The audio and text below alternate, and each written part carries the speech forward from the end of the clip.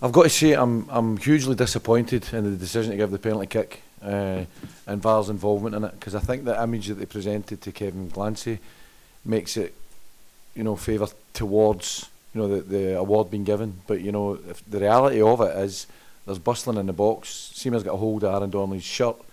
Two of them are bustling, and Kevin Clancy's deemed that to be okay. It gets drawn back. He then gets shown an image. You know, you've got to remember a real pivotal moment in the game. It's one each. You know, it's the 25th minute, and when you come here, you know, you need to try and decisions need to go for you, and that one went against us. So really disappointed, because I thought it was a pivotal moment in the game. I thought we started the game really, really well. Everything I was looking for the team to do. We were gaining territory. We had a great opportunity. Lyle Cameron almost scores. We get the corner and we score from it. So a good start to the game, and then Rangers come back into it, an unforced error by us, and that's just such a big decision that goes against us.